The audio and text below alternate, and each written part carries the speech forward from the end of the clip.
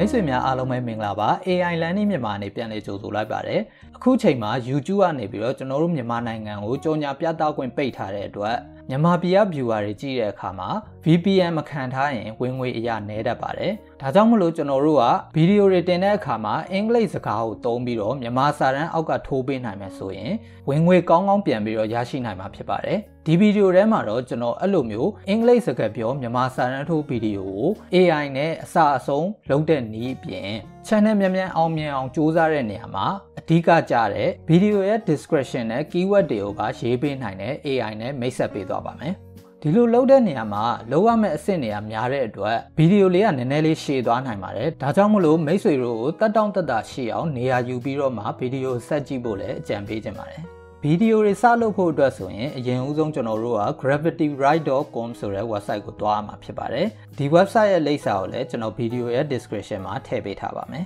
website ထဲကိုရောက်သွားပြီဆိုရင်တော့အောက်ဆုံးမှာရှိတဲ့ start writing for free ဆိုတဲ့နေရာကို click ချက်နှိပ်လိုက်ပါပြီးရင်တော့ထုံးစံအတိုင်းပဲသူပေးထားတဲ့ form တစ်ခုကိုဖြည့်ပြီးတော့ account အသစ်တစ်ခု create လုပ်ရမှာဖြစ်ပါတယ်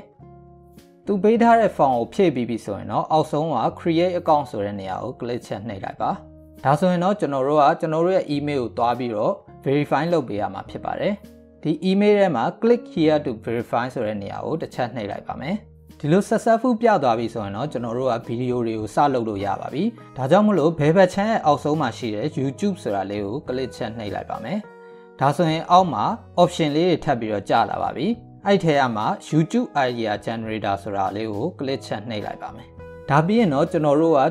channel ကဘယ်လို channel အမျိုးအစားလဲဆိုတာပြောပြအောင်နဲ့ AI ကနေပြီးတော့ဗီဒီယိုတွေအတွက် idea တွေရှာပေးမှာဖြစ်ပါတယ်ကျွန်တော်ဒီမှာလူကြည့်များတဲ့အိမ်မွေးတိရစ္ဆာန်လေးတွေအကြောင်းကိုဗီဒီယိုလုပ်ဖို့အတွက် pet fact ဆိုပြီးတော့ရိုက်ပြီးတော့ create content ကိုနှိပ်လိုက်ပါမယ်ဒီမှာသူကဗီဒီယို idea 10မျိုးကိုချပေးလိုက်ပါပြီပြီးရင်တော့ကျွန်တော်ဒီထဲက idea လေးတစ်ခုကို copy ကူးယူလိုက်ပါမယ်ပြီးတော့စောစောက YouTube idea generator ရဲ့အောက်မှာ title and thumbnail idea ဆိုတာရှိပါတယ်အဲ့ဒါကို click ချက်နှိပ်လိုက်ပါမယ်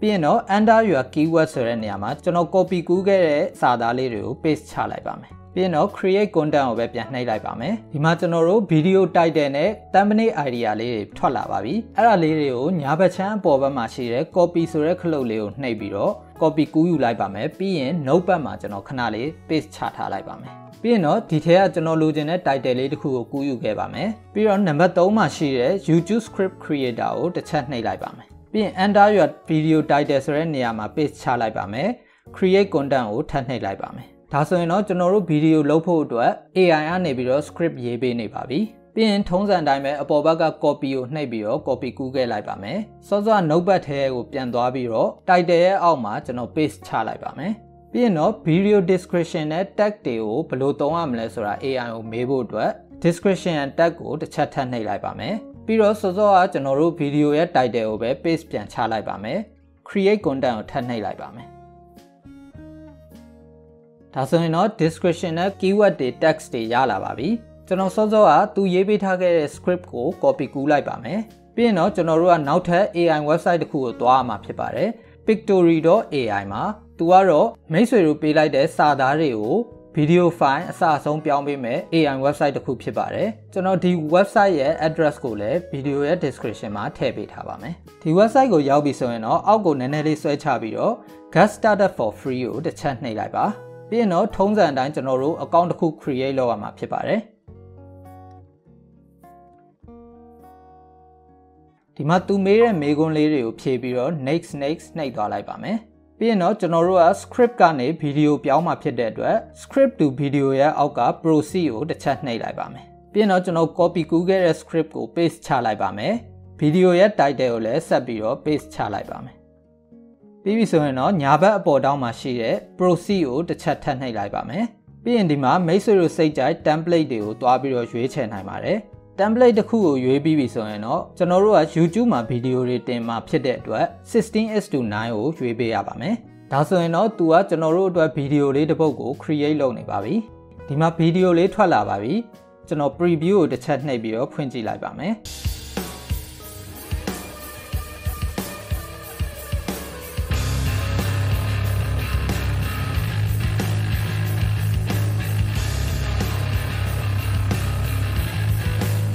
ဒ ဒါမဲ့ဒီဗီဒီယိုထဲမှာနောက်ခံအတန်တော့ပါမလာသေးပါဘူးဒါကြောင့်မလို့နောက်ခံအတန်ဘယ်လိုထည့်ရမလဲဆိုတာဆက်ပြီးတော့ပြောပြပေးပါမယ်ဘယ်ဘက်ချမ်းမှာကျွန်တော်တို့က audio ဆိုတဲ့နေရာလေးရှိပါတယ်အဲ့နေရာလေးကို click ချက်နှိပ်လိုက်ပါပြီးရင်တော့ဒီ background music ရဲ့ဘေးနားမှာ voice over ဆိုတာရှိပါတယ်အဲ့ဒါကို click ချက်နှိပ်ပြီးတော့အောက်မှာရှိတဲ့အတန် file တွေကနေပြီးတော့မိတ်ဆွေတို့စိတ်ကြတဲ့အတန် file တစ်ခုကိုရွေးချယ်လို့ရပါတယ် Welcome to Pictory Welcome to Pictoryကိုစိတ်ကြအတန်တွေ့ပြီဆိုရင်တော့ဘေးဘက်က apply ဆိုတာလေးကိုတစ်ချက်နှိပ်လိုက်ပါပြီးရင်တော့ကျွန်တော်ဗီဒီယိုကို preview ကြည့်လိုက်ပါမယ်Welcome to the world of cats, where even the most loving and affectionate felines can have some secrets that they keep from their owners. Cats are undoubtedly one of the most fascinating animals on the planet, and as much as we try to understand them, there are certain things that they keep hidden from us. In this video, we're going to reveal the top 5 secrets your cat doesn't want you to know. Have you ever spent hours သူထုတ်ပေးတဲ့ဗီဒီယိုထဲမှာတော့သူကတခါတည်းအင်္ဂလိပ်စာတန်းတွေထိုးပေးထားတာတွေ့ရမှာပါကျွန်တော်တို့ကမြန်မာစာတန်းထိုးပေးမှာဖြစ်တဲ့အတွက်ကြောင့်မလို့ဗီဒီယိုရဲ့အောက်ဘက်က setting ဆိုတဲ့နေရာလေးကိုတစ်ချက်နှိပ်လိုက်ပါမယ်အဲ့ဒီမှာ high text ဆိုတဲ့ option လေးကိုပိတ်ခဲ့ပြီးတော့ apply to all နေရာမှာအမှန်ကြီးလေးထားခဲ့လိုက်ပါဒါဆိုရင်တော့ကျွန်တော်တို့ဗီဒီယိုထဲမှာအင်္ဂလိပ်စာတန်းတွေပျောက်သွားတာကိုတွေ့ရမှာပါပြီးရင်တော့ညာဘက်အပေါ်ထောင်းမှာရှိတဲ့ download ဆိုတာလေးကိုနှိပ်ပြီးတော့ download ဆွဲခဲ့လိုက်ပါမယ်ဒီလိုပေါ်လာပြီဆိုရင်ကျွန်တော်တို့က download ကိုတစ်ချက်ထပ်နှိပ်ပေးဖို့လိုပါတယ်ကျွန်တော်တို့ download ဆွဲတဲ့ဗီဒီယိုပေါ်မှာမြန်မာစာတန်းတွေထိုးဖို့အတွက် Oris AI website ကိုသွားရမှာဖြစ်ပါတယ်ဒီ Oris AI website ကိုကျွန်တော်အရင်တုန်းကမြန်မာစကားပြောဗီဒီယိုတွေကိုအင်္ဂလိပ်စာတန်းထိုးဖို့အတွက်ပြပေးတဲ့ဗီဒီယိုထဲမှာအသေးစိတ်ပြောပြပေးထားတဲ့အတွက်အကောင့်ဖွင့်နည်းတွေအသုံးပြုနည်းတွေကိုအသေးစိတ်ထပ်ပြီးတော့ရှင်းမပြတော့ပါဘူးတကယ်လို့မကြည့်ရသေးတဲ့သူတွေအတွက်ဆိုရင်တော့ကျွန်တော်ဒီပုံမှာ link လေးထည့်ပေးထားပါမယ်အဲ့မှာသွားပြီးတော့ကြည့်လို့ရပါတယ်ဒီမှာကျွန်တော်တို့စောစောက down ခဲ့တဲ့ဗီဒီယို file လေးကို upload လုပ်ပေးလိုက်ပါမယ်ပြီးရင်ကျွန်တော်တို့ဗီဒီယိုရဲ့ language ကိုရွေးပါမယ် upload ကိုတစ်ချက်ထပ်နှိပ်ပေးလိုက်ပါမယ်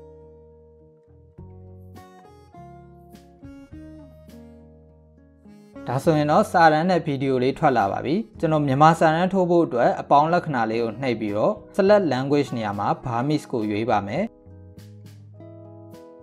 create new video ရွေးပြီးတော့ apply နှိပ်ပေးလိုက်ပါမယ်ဒါဆိုရင်တော့ကျွန်တော်တို့ဗီဒီယိုထဲမှာမြန်မာစာတန်းတွေထိုးပေးသွားတာကိုတွေ့ရမှာပါဒီမှာကျွန်တော်တို့ကသူ auto ထိုးပေးထားတဲ့မြန်မာစာတန်းတွေကိုစီလျော်အောင်လို့ပြန်ပြီးတော့ရေးပေးဖို့တော့လိုပါတယ်နောက်ပြီးတော့ဒီလိုစာသားတွေအများကြီးရှိနေရင်ဗီဒီယိုရဲ့ frame ထဲမှာမဆက်နာမျိုးဖြစ်နိုင်တဲ့အတွက်ကြောင့်မလို့ကျွန်တော်တို့ကစာသားတွေကိုအတက်နိုင်ဆုံးခြုံပြီးတော့ပြန်ရေးပေးဖို့လိုအပ်ပါတယ်ပြီးရင်တော့ကျွန်တော်ဒီဗီဒီယိုကို download ဆွဲခဲ့လိုက်ပါမယ်နောက်တစ်ဆင့်အနေနဲ့ကျွန်တော်တို့ရဲ့ဗီဒီယိုကို viewer များများရဖို့အတွက်အရေးကြီးတဲ့ thumbnail လုပ်တဲ့နည်းကိုထပ်ပြီးတော့ပြောပြပေးပါမယ်ဒီ thumbnail တွေလုပ်ဖို့အတွက်ကျွန်တော် canva.com ကိုသုံးပါမယ်ဒီ canva.com ကိုရောက်ပြီဆိုရင်တော့အလဲအား search box ထဲမှာ YouTube thumbnail ဆိုပြီးတော့ရိုက်ထည့်လိုက်ပါမယ်ပြီးရင်ကျွန်တော် create blank ကိုထပ်ရွေးပေးလိုက်ပါမယ်ပြီးရင်ဒီ bebel channel search box ထဲမှာကျွန်တော်တို့လိုချင်တဲ့ thumbnail ကိုစာရိုက်ပြီးတော့ရှာလို့ရပါတယ်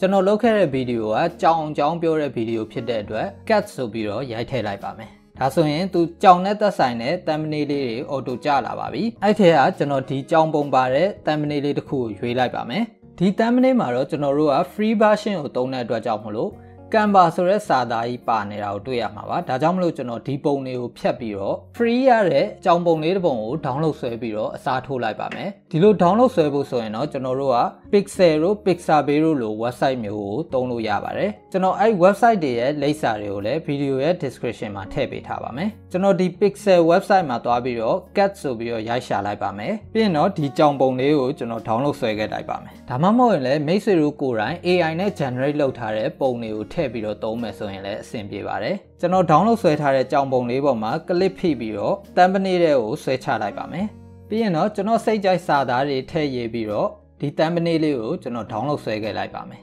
ဒါဆိုရင်ကျွန်တော်တို့ channel မှာဗီဒီယိုတင်ဖို့အတွက်အားလုံးစုံသွားပြီဖြစ်တဲ့အတွက်ကြောင့်မလို့ကျွန်တော်တို့ channel မှာဗီဒီယိုကိုဘယ်လိုတင်ရမလဲဆိုတာဆက်ပြီးတော့ပြောပြပေးသွားပါမယ်ကျွန်တော်ဗီဒီယိုတင်ဖို့အတွက် YouTube Studio တွေကိုရောက်ပြီဆိုရင်တော့ Upload Video ဆိုတဲ့နေရာလေးကိုနှိပ်လိုက်ပါမယ်နှိပ်ပြီးတော့ကျွန်တော်တို့စောစောကဗီဒီယို file လေးကိုရွှေ့ပေးလိုက်ပါမယ်ပြီးရင် title နေရာမှာတော့ကျွန်တော်တို့စောစောကဗီဒီယိုရဲ့ title လေးကို copy ကူးပြီးတော့ပြန်ထည့်လိုက်ပါမယ် description နေရာမှာလည်းစောစောကကျွန်တော်တို့ AI ကရေးပေးထားတဲ့ description ကို copy ကူးပြီးတော့ပြန်ထည့်လိုက်ပါမယ်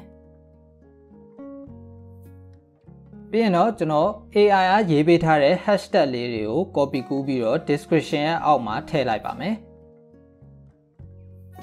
နောက်အောက်ဖက်မှာ thumbnail နေရာမှာကျွန်တော်တို့စောစောက download ဆွဲခဲ့တဲ့ thumbnail ကို upload လုပ်လိုက်ပါမယ်ပြီးရင်တော့အောက်ကိုနည်းနည်းလေးဆွဲချလိုက်မယ်ဆိုရင် add tag ဆိုတဲ့နေရာလေးကိုတွေ့ရမှာပါအဲ့နေရာမှာစောစောကကျွန်တော်တို့ AI ကရေးပေးထားတဲ့ tag တွေကို copy ကူးပြီးတော့ paste ချပေးရမှာဖြစ်ပါတယ်ဒီ text တွေကတော့ viewer တွေက YouTube မှာစာရိုက်ထည့်ပြီးတော့ video တွေကိုရှာတဲ့အခါမှာကျွန်တော်တို့ video ကိုထိပ်ပိုင်းရောက်အောင်ပို့ပေးတဲ့နေရာမှာအသုံးဝင်ပါတယ်ပြီးရင်တော့ကျွန်တော် next ကိုနှိပ်လိုက်ပါမယ်ဒီထဲမှာမိတ်ဆွေတို့စိတ်ကြ unscreen တွေ cat တွေတွားပြီးတော့ထည့်နိုင်ပါတယ်ပြီးရင် next ကိုပဲထပ်နှိပ်လိုက်ပါမယ်ထပ်ပြီးတော့ next ကိုနှိပ်လိုက်ပါမယ်ပြီးရင်အောက်ဘက်က public ဆိုတာရွေးပြီးတော့ publish လုပ်လိုက်ပါမယ်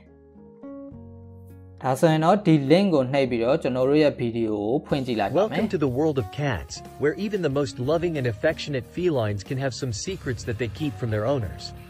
Cats are undoubtedly one of the most fascinating animals on the planet.